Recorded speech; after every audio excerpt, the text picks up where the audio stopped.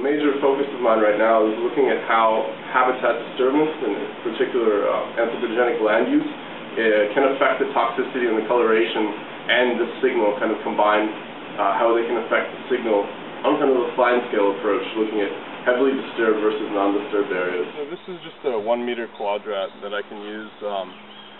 Some things we're doing is quantifying vegetation around different areas. So I have regularly spaced areas that I measure this, so I'll drop it down, quantify the number of species there, the percent ground cover, percent that's represented by leaf litter, things like that. And we also use the densitometer to measure the canopy coverage, measuring tree species, just trying to get an estimate and an idea of a way to quantify how disturbed or undisturbed the land is in different areas. So this is the densitometer. So you have these squares, and you hold it about 18 inches in front of you, and then you look up and you quantify in each square. You pick 4 random points, and so you would do it in this direction, in this direction, in this direction, and in this direction, and then average them for all of them. And so this will be correlated then with the measurements we're taking of like ambient light, of the toxicity of the frogs, the carotenoids in the frogs, and stomach contents. And then in addition to all of that, we also use this, and I'll put it down in some areas, and I'll collect all the leaf litter within that 1 meter area, and I'll put them in Berlese funnels, and then extract the leaf litter arthropods that are in there. And then we'll be looking at the carotenoid and alkaloid availability in those as well as just simple taxonomic identities.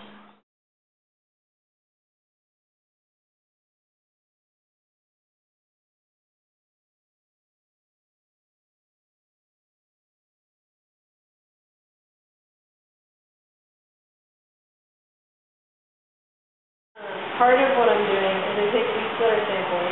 I look at a bunch of variables. I look at the poison dart frog population, and then I also look at like canopy cover density and species richness, and then I also do things like I have 5 points at each of my plots, and I have 3 plots at each site, and at those 5 points, I take the morpho species, like I look at the species of plants that are there, and I try to determine by looking at them how many different species there are. And then also...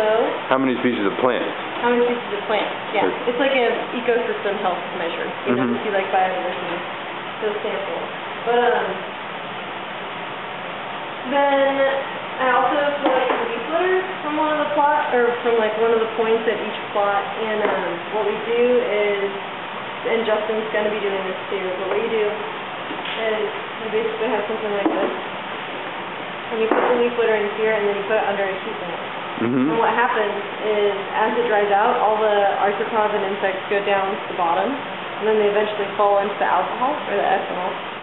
So with 1 meter here, how many different parameters are you looking at? Probably about 6 or 7 different things. In addition to that, also, we're just trying to count, just like I said, have a kind of metric for how disturbed or undisturbed. It's easy to say disturbed, and with this kind of example, you can look around and say, well, yes, you know, this is not an example of primary or secondary forest, but the difference between this and a couple 100 meters over there in the forest is difficult just to express by words. So, you know, as we like to do, try to quantify it with a couple different what could be going on in these areas if the level of dietary carotenoids isn't the same due to things like disturbance. So if you have monoculture in an area, you'd expect the diversity to be lower of leaf litter arthropods, and possibly the source of these carotenoids could be fewer.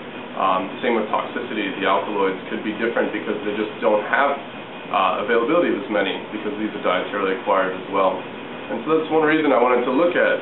Some people have noticed that the population densities don't change too much in areas of disturbance. There might be some effects, but generally you don't have an absence of frogs. And I wanted to look and see if there was something else going on that's not easy to notice, not like densities of frogs, but something that's very, very important, that's under strong selection pressures, but you wouldn't notice it looking at them just with the naked eye. And so that kind of led me to kind of get to my roots in more of a conservation angle, and use the evolutionary questions that I'm very interested in, and kind of have a purpose to get back towards conservation, and, you know, hopefully be able to say something at the end of this, and, you know, have a great reason why we should be taking better care of this area and be more judicious stewards of the land.